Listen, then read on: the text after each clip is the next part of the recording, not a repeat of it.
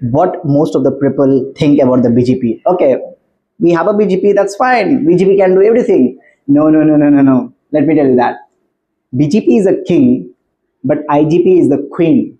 You always need a queen for the king, right? Let me tell you that. BGP is a protocol, right? So through the BGP, what happened? We can exchange the customer out. But what about the next hop? Next hop reachability is very, very important in the BGP, right? To achieve the next hop reachability, we are running the IGP protocol inside the service provider network. Now the question is that can't we do with the BGP protocol? Can't we achieve the next hop reachability with the BGP? Never ever recommendation to that. There's a many security reasons, right, to not use the BGP protocol to achieve the next opportunity. We always recommendation, right, to use the IGP protocol to provide the reachability for the BGP route, and that's only one of the major use case of the IGP inside the BGP. Thank you so much.